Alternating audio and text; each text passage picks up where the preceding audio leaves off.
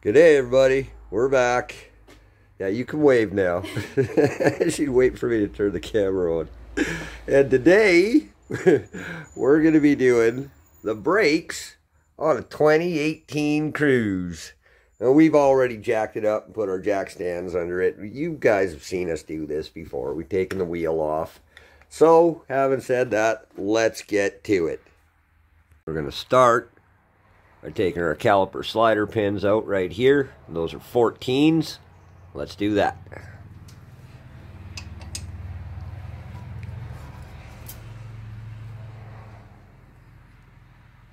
They're a little sticky. Just go ahead and give them a good smack on the wrench just like that. And that'll break them free. Then you can turn them out. And the bottom.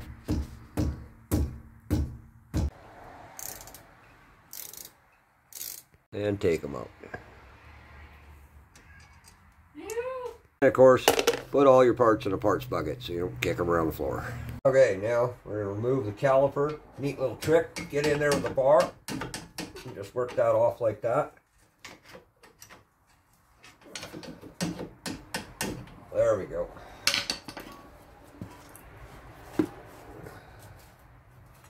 There's your caliper. Now just take a bungee cord. We're just going to hang that right off the strut for now, just like that. Just out of our way. Now we've gone ahead and turned the wheel just so you guys can see in here a little better. Now we're going to get the caliper bracket off. We're going to need a 21 mil.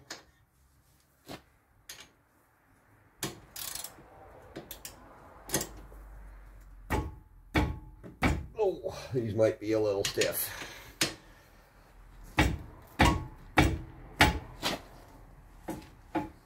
Oh, mother.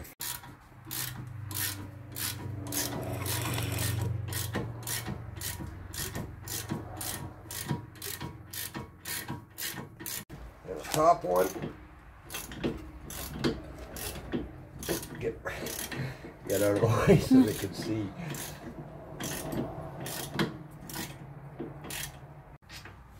Put your parts in a parts bucket. And remove your caliper bracket. Okay, now we're going to remove our release springs or retaining springs. Just get under there like that with a pick tool. Oh, and let it go flying across the floor. And there they are right there. We're going to reuse those. There's nothing wrong with them. Right like that.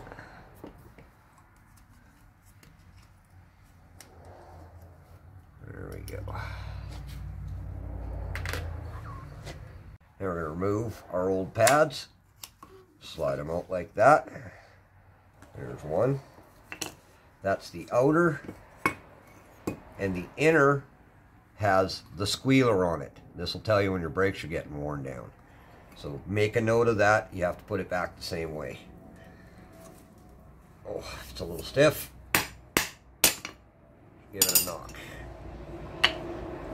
We're going to take our spring clip out. Start at the bottom there.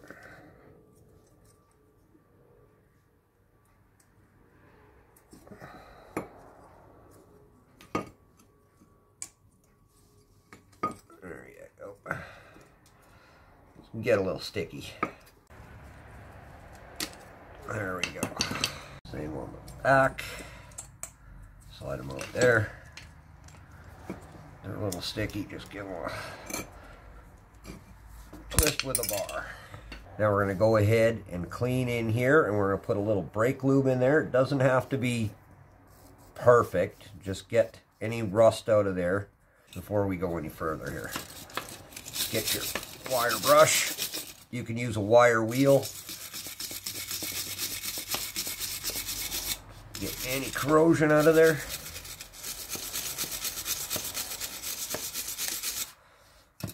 Just like that. Nice and clean.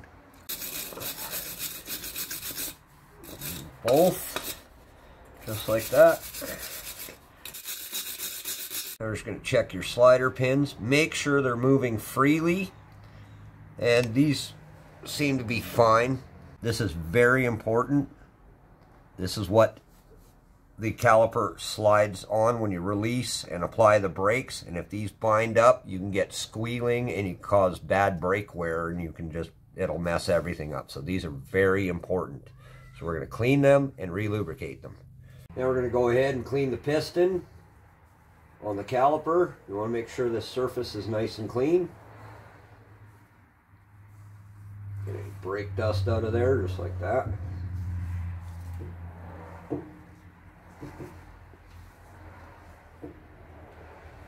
There you go, just like new. Once you've got it nicely cleaned, check your seal, make sure it's good, and this one is, and that's a good thing. Then we're going to take an old brake pad, put it in there like that, and we're going to compress the piston with the C-clamp. Just till it bottoms out.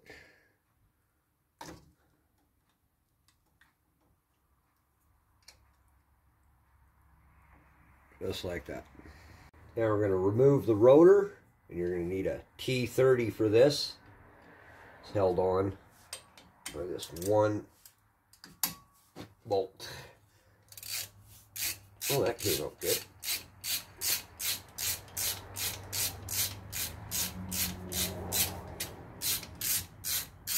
And put that in your parts bucket and remove your rotor.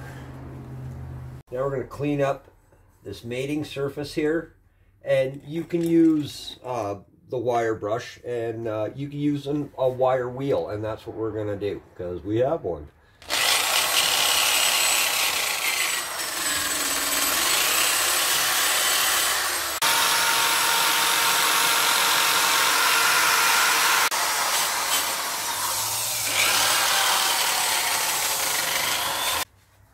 There we go, nice and clean. Center hub.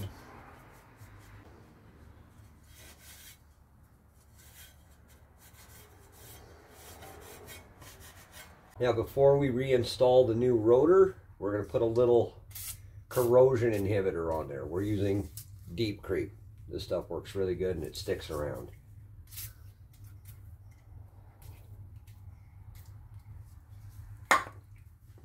Get the excess, spread that around. That'll keep it from doing that again. Now we're going to install our new rotor.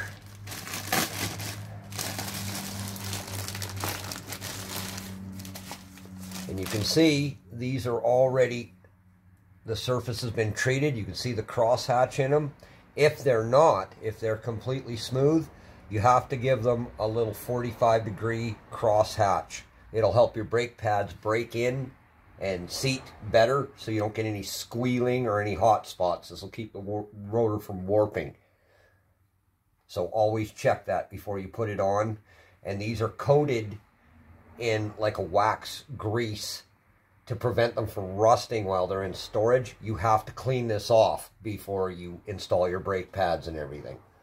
Take your brake clean and a clean shop towel.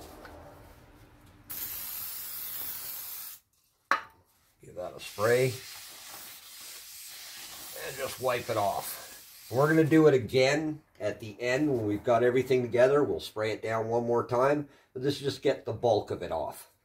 Then we're going to install it on the car. You got to line up your hole for your T30 with that little hole there.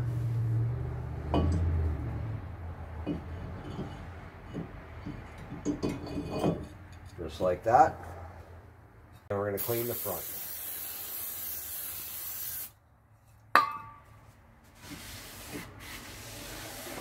Get all that oil off of there.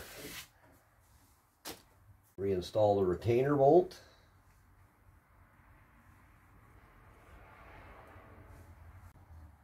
Just tighten that down reasonably tight. We're going to clean off our slider pins.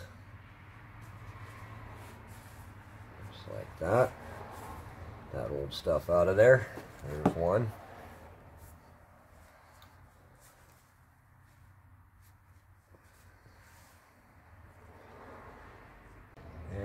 put our brake lube on there. Just like that.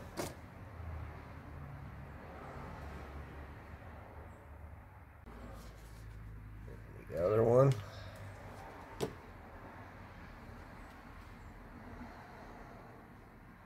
Now we're going to reinstall our slider pins.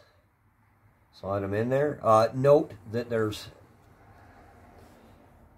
this one has a little retainer on the end. It goes in the side with the numbers. Just like that. Push that down. Slide that in there. Oh, that's working just beautifully. That's sliding nice. And pull the boots back up on this ceiling ring here. Just like that. And there she goes. Beautiful. Look at that. Mm-hmm. That's moving really good. And we're going to put a little brake lube right in there. And up here.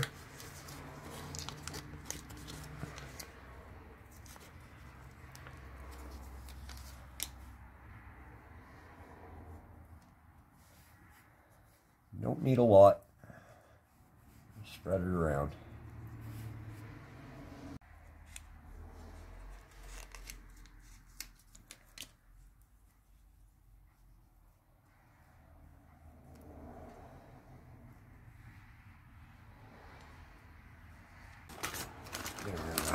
Install our new slider springs.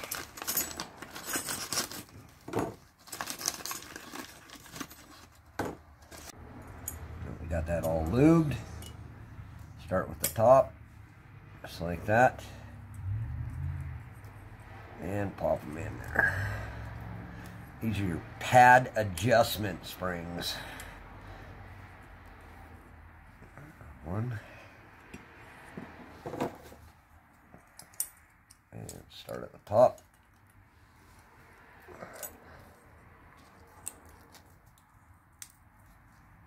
Make sure they're all the way in there. That's good. We're going to install our pads. And you'll notice this has a squealer spring on it. This one goes to the inside. This one goes to the outside. It's very important. When you're handling these, try to hold them on the edge. Don't touch the brake surface. You don't want to get any oil from your fingers on the pad surface. Before we install these, we're going to put our brake lube on them. So let's do that. Put some brake lube on the ears. Just like that. Spread that around. You don't need a lot. Just a bit. This will help it slide freely in your adjustment springs or your anti-chatter springs. This is the inner, so we're going to put some in the middle here, right where it makes contact with the piston. And that one's ready to go. Put a little dot on your anti-chatter springs as well.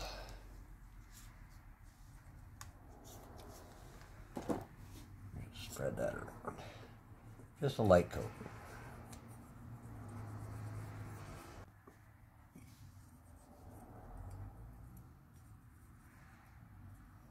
And install your new pads. And there's one, that's the inner. It's got the squealer on it. Or the screamer, sometimes people call it. Now the outer. Same process.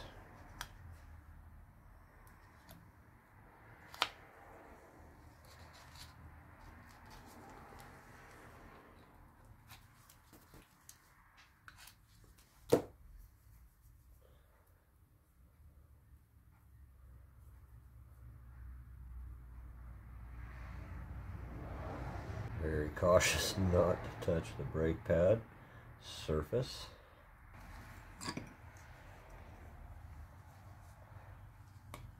There we go.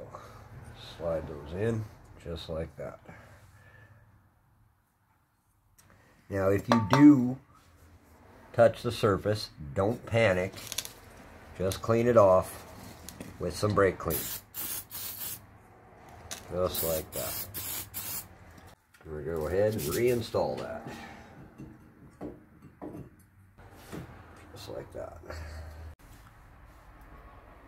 Put our release springs back in there. These, I find it's just easier to do on the car. That's why we put it on first. Just easier than flopping around the floor with these. Because they're a little springy and we already had one go flying there. So just squeeze them together and make sure they're in the little tabs there. Just like that. And there we go. We install our caliper retainer bolts.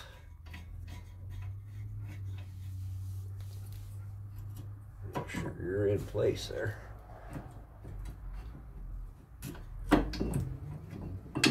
Oh, there she goes.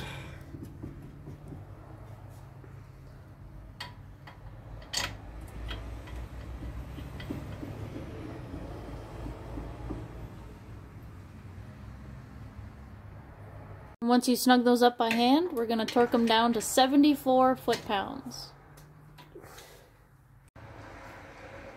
Just turn it till it hits 70 on the 0, and then to the 4. Perfect.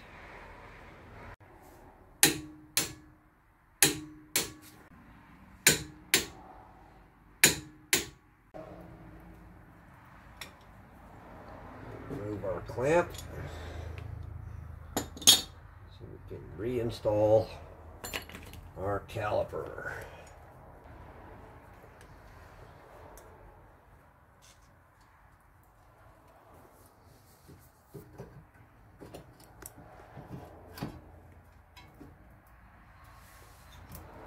Slider pins in a little bit. Slide right on there just like that. Put your caliper bolts back in.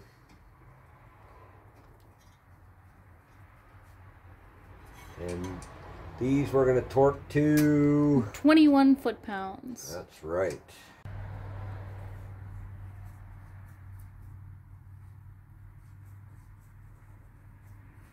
All the way down to 20. There, and 1.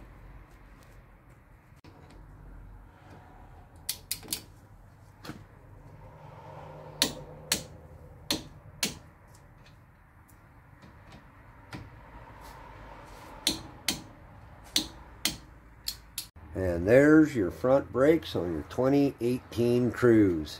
Now before you drive this thing, you have to make sure you pump the brakes before you move the car a couple times, because you want to make sure they're actually working.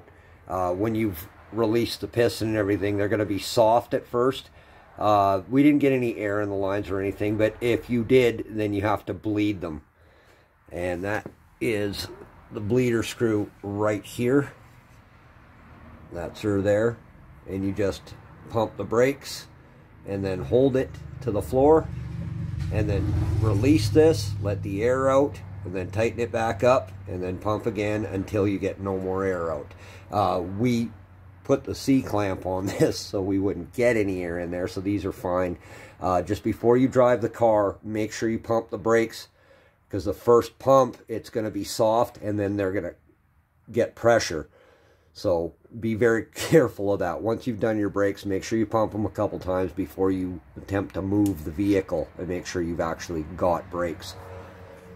And we're just going to give them one final cleaning. Just like that. And now we put the wheel back on.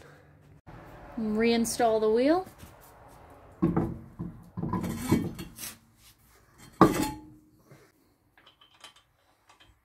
You got the socket? Mm-hmm. Go around and just snug them up by hand first. In a star pattern.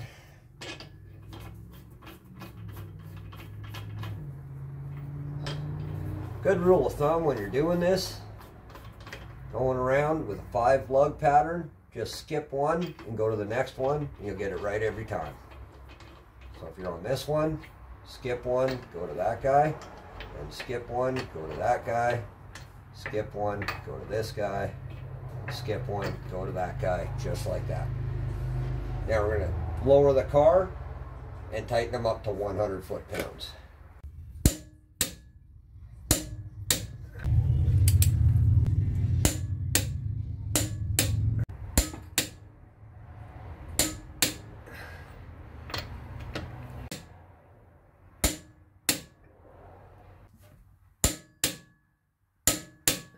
Once you tighten them all up once around, go back to where you started and just check them again just to make sure. And you see that one moved a little bit. When you put pressure on the others, it might allow the first ones to turn a little bit more. So always go around twice, even 3 times, and just make sure they're all even.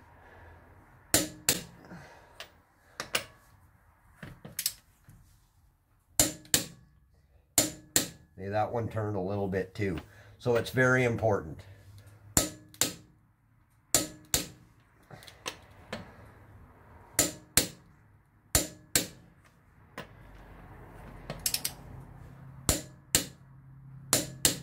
And there we go. It's just the same procedure on the other side, so just rinse and repeat. Well, we hope this is helpful to someone out there, and thanks for watching, everybody. We're going to do the back brakes as well, but they're a little different than the front. But we're going to break this into 2 episodes. So if you're just doing the front of your car, you watch this. If you're doing all 4 or you're just doing the back, you can watch that one. And that way they're a little shorter and it's not so drawn out. Thanks for watching, everybody. We had a lot of fun doing this. We hope you did too. Thank you to Dennis and his daughter for letting us use their car to film this. And everybody down at Canadian Footwear. I still got my Blundstones and I love them. We both do. These things are great. You know, I didn't like them at first, but they don't have laces. But my God, are they ever comfortable. I've never had such a good pair of work boots. So, thank you, everybody. Have a good night. Don't forget to like and subscribe. Don't forget to like and subscribe. Come here, baby. Don't forget to pet the cat. Oh, my big butterball.